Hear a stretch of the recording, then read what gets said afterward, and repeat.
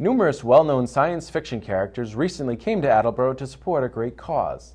The South Attleboro Knights of Columbus worked with the Rhode Island Blood Center and the Star Wars 501st Legion to put on a Star Wars-themed blood drive. There, donors had the chance to meet Darth Vader, Obi-Wan Kenobi, and many other faces from the Star Wars universe. Star Wars book author Ryder Wyndham also stopped in to support the event, and he spoke with us about the importance of donating blood.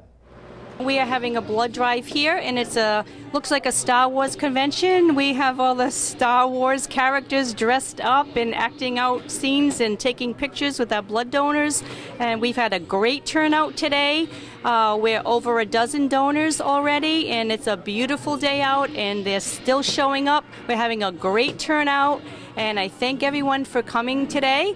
And if you're interested in donating blood but you can't make it here today, you can visit our website, ribc.org, Rhode Island Blood Center, ribc.org, and you can search for our upcoming blood drives. We are here to support the donation of blood, which we know saves many lives.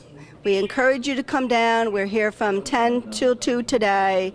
We have many Star Wars characters here, people donating their time so that you can come and donate blood. May the Force be with you. Attleboro, donate your blood, and together we shall rule the galaxy.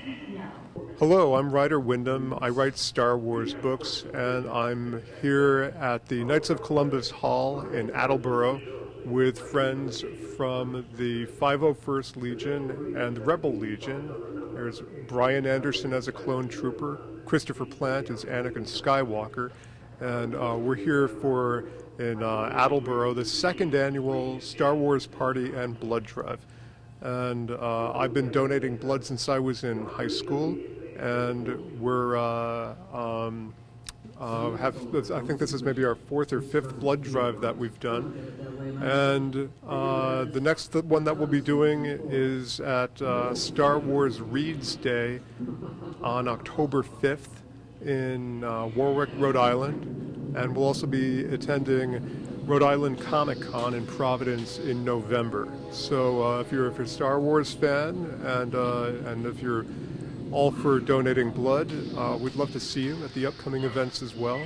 I do this every year because, I mean, people want to come down and see, you know, a party.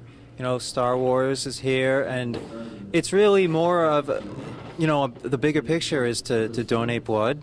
And Ryder, our host and author here, is very much so into donating blood every day, if he could. So that's, you know, it's very important, and he's gotten me to do it, and I will continue to do it from now on. And just, there's a lot of kids here, you know, so if you're in the area or maybe next time at his next event, we'd love to have you.